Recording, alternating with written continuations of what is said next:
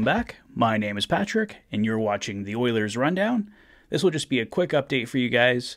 We found out Kyler Yamamoto is getting closer to a return. Don't know if we're going to see him tomorrow against Florida, but there's probably a good chance we're going to see him at some point this week. He was on the ice today, said he's feeling better, and inching closer and closer to a return. Warren Foegele left yesterday's game against the New York Rangers early. He appears to be hurt. Jay Woodcroft said he's taking a maintenance day along with Ryan McLeod. So don't know if we're going to see Foegele and McLeod tomorrow against Florida. I mentioned in my video earlier today that we could see the return of Tyler Benson and possibly James Hamlin.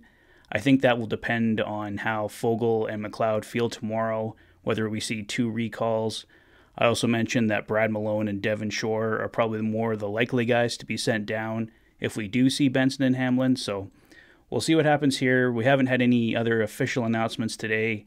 I don't know if we're going to get one later this afternoon or we find out in the morning. So like I said, a lot of things up in the air. I know Tyson over at Dolany TV, really excited to see James Hamlin. So hopefully that works out for him. And speaking of Tyson, he did a video this morning on Vladislav Gavrikov with the Columbus Blue Jackets.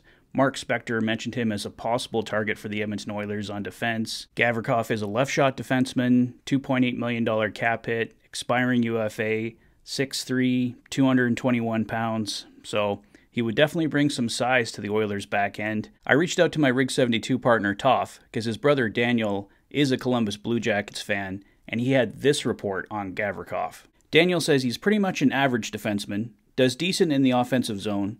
He's good, not great. He's a -1 for the season, so yeah, I actually really like him, but I'm biased, of course.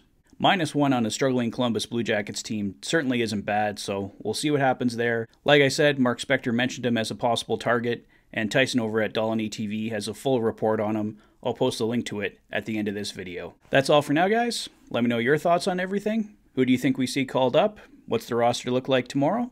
Let me know your thoughts in the comment section below.